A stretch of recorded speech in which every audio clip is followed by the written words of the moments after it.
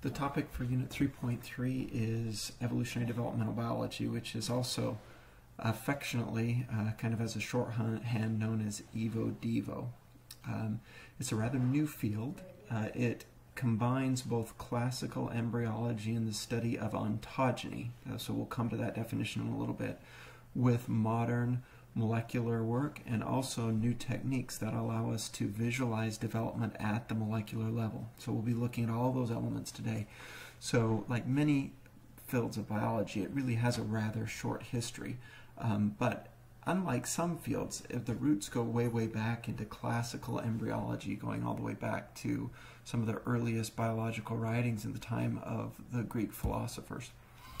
So in the mid-20th century, scientists discovered a class of mutations that they called homeotic mutations or homeotic transformations. And these were changes that, although yielded mutant phenotypes, they did not look unusual in the fact, like, something that they had never seen before, or something that was like a tumor or something completely unseen in the history of animals. So two examples.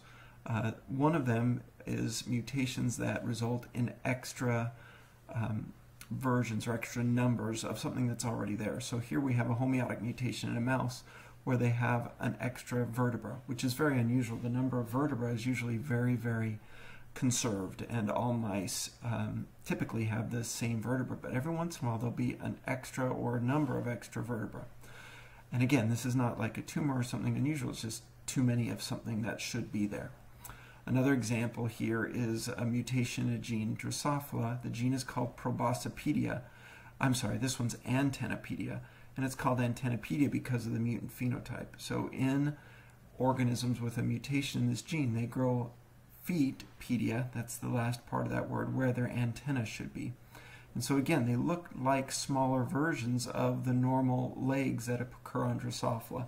So it's not something completely unusual, it's just in a different location. And we're going to actually give both of these names as we move on, these types of homeotic mutations.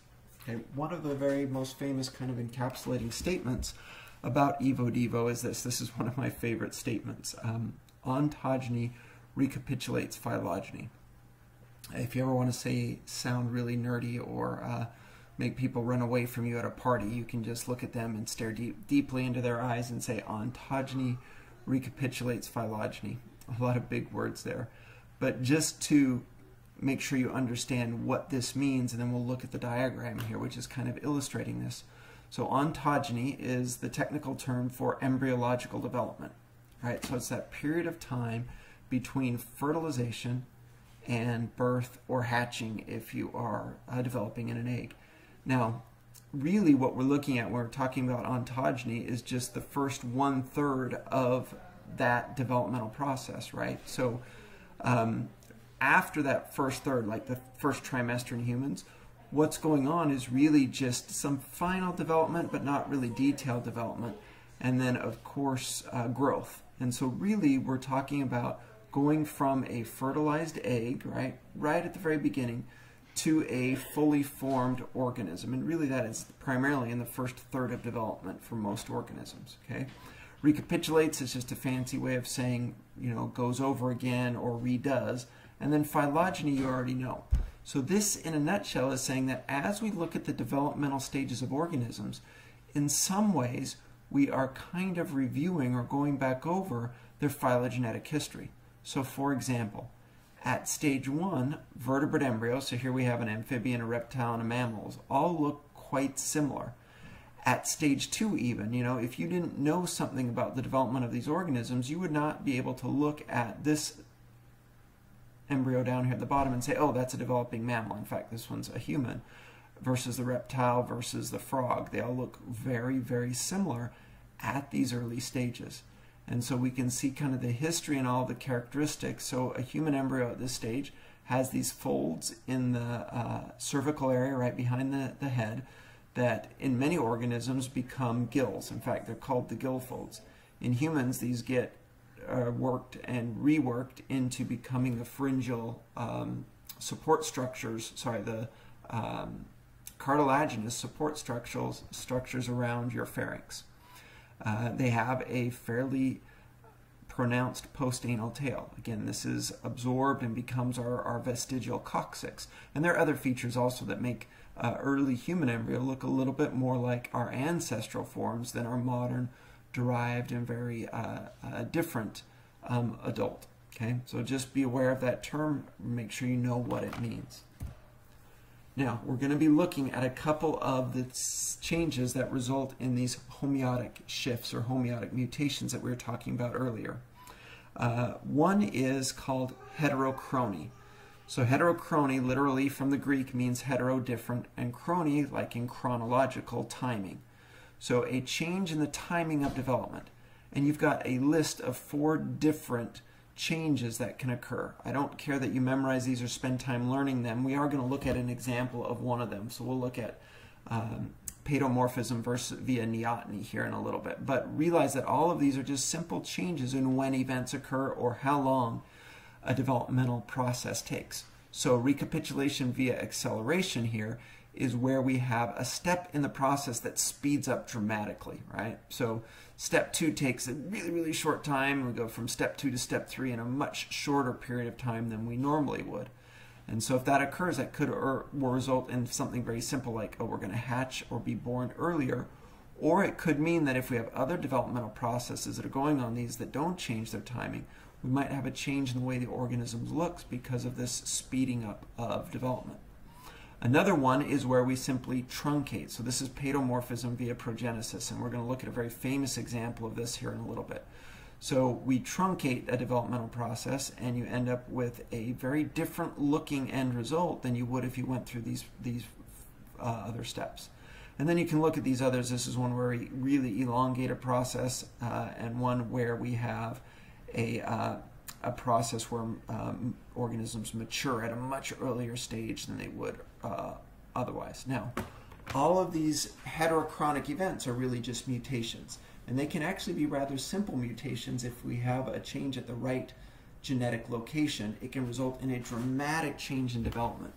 And this is key for these homeotic mutations because, and we'll look at the some of the genes that are involved in this process, but because of the genetic underpinnings of development, if you make a tiny mutation in the right gene, a very important early developmental gene, you can have a massive shift in the way that our organisms look.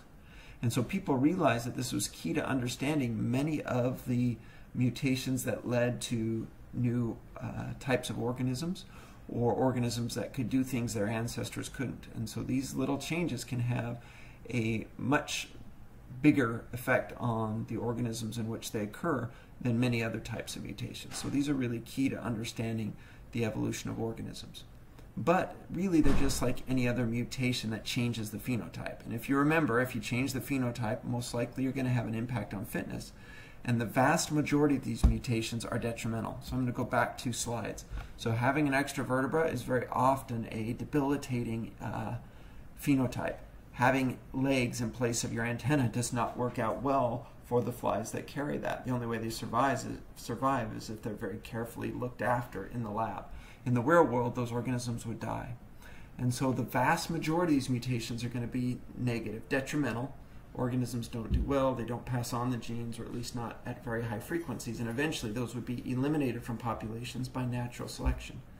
But every once in a while, one of these heterochronic or other mutations, these homeotic mutations, might actually result in a beneficial outcome.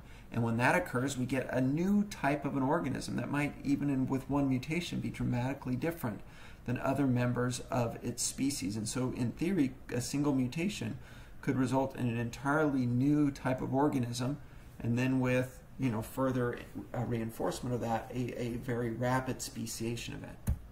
So here's one example of this that seems to have resulted in this very dramatic shift in with just one small change, paedomorphism via neoteny.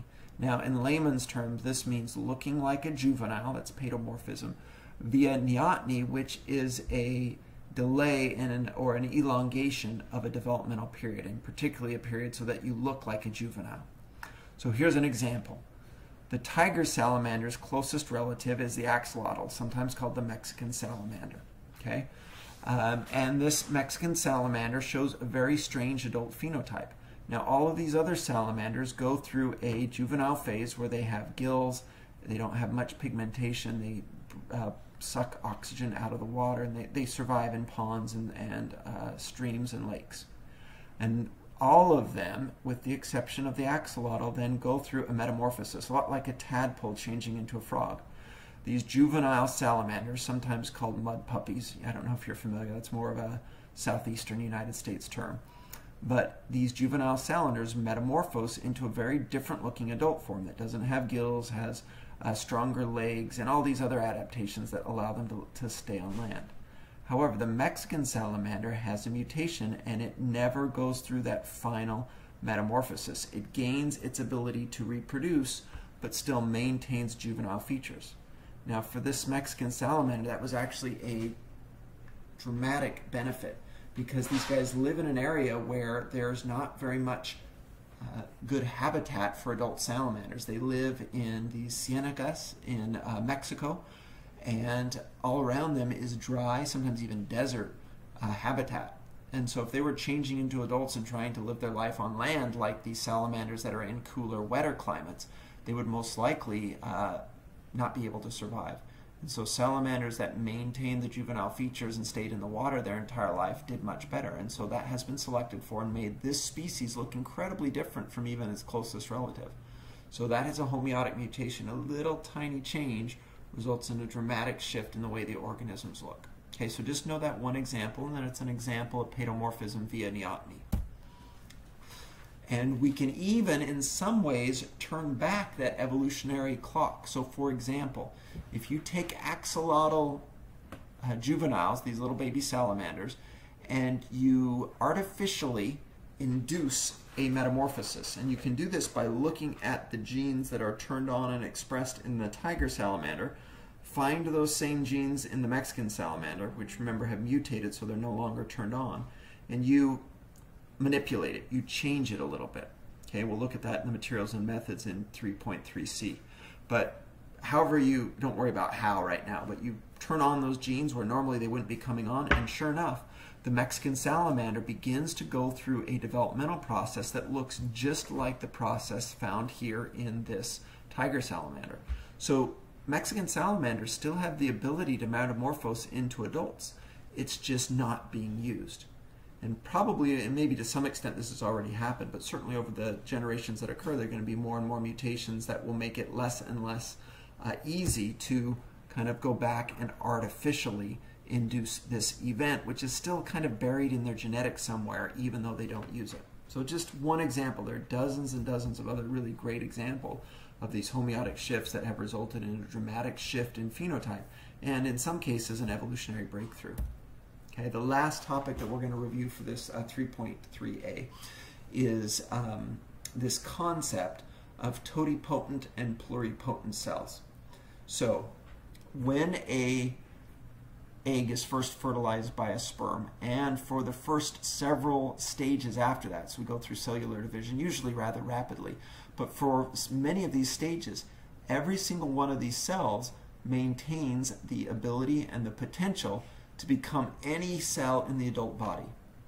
And at an early enough stage, not only any cell in the adult body, but any cell in the support structures also. So for like mammals, that would include the placenta and the umbilicus and the amniotic sac, the membrane around the developing embryo. That's a totipotent cell. At a very early stage, the cells that will become the embryo divide from the rest of those support cells. So here in blue we have pluripotent cells, and that would these group of cells will eventually go on and become a human fetus, or if this isn't a mouse fetus, or a chicken or a salamander or whatever this particular species is. But these cells at a very early stage are pluripotent. So make sure you know the difference. Totipotent can become any part of the developing embryo or the support cells. And pluripotent, they can become any part of the developing embryo. So after they have separated and defined themselves separately from those support cells.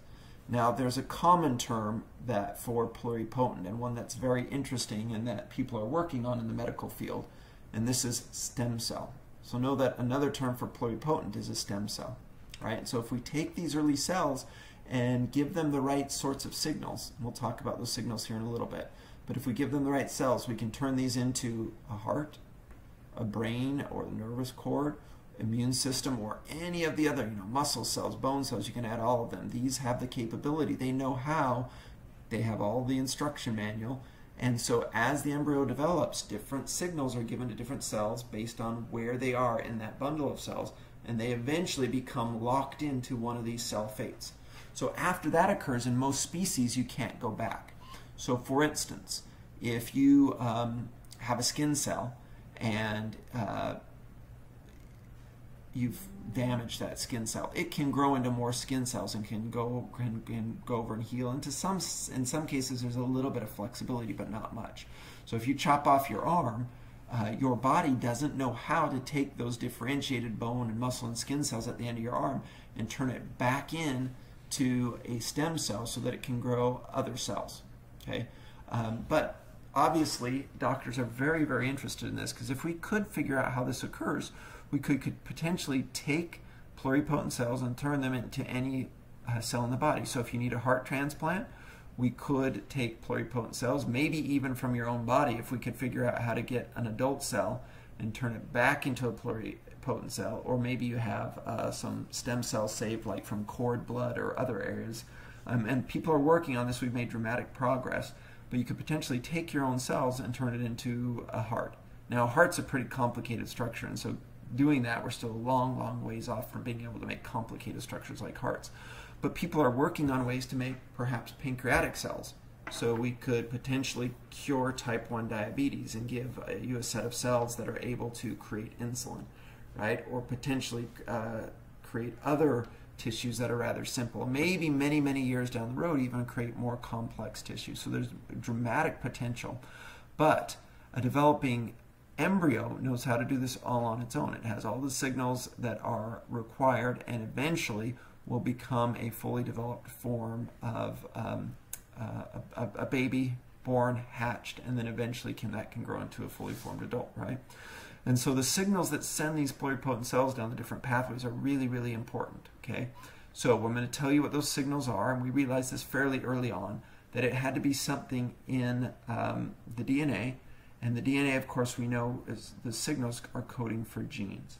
Now, the genes that we're going to be looking at in developmental EvoDevo is our transcription factors, or signaling molecules that have as their end target a transcription factor. So transcription factor is simply a gene product, a protein, that has the ability to bind to DNA and turn on or turn off the expression of a nearby gene. So you can kind of think of these as master control genes that turn on and turn off the expression of other genes. And we'll look at them and how they do that in another, I think it's 3.3b, but we'll look at that here in one of the next discussions. Okay, so just put transcription factor under this, and transcription factors act by turning on or off different pathways. So with the right transcription factor, I could have a cascade of other genes turned on that would eventually grow a heart. Whereas if I turned on another set of transcription factors, then I would have a part of your immune system, like a white blood cell in your bone marrow or something like that. Okay, and so the initial hypothesis for EvoDevo. Now we're going to look at this not from a medical perspective. Oh, that's cool. I can cure heart disease or make a transplant or cure diabetes. That's cool too. But we could also use these to understand the differences and the changes, like what makes a fruit fly different from a butterfly. And so the initial hypothesis was that the fruit fly has different genes. And so those genes would turn on and make a fruit fly, whereas if we went to a butterfly, we'd find a different set of developmental genes that go downstream and make a butterfly. Okay, so that was the initial hypothesis. Now, at the end of 3.3d, we will revisit it and see if that initial hypothesis was actually supported.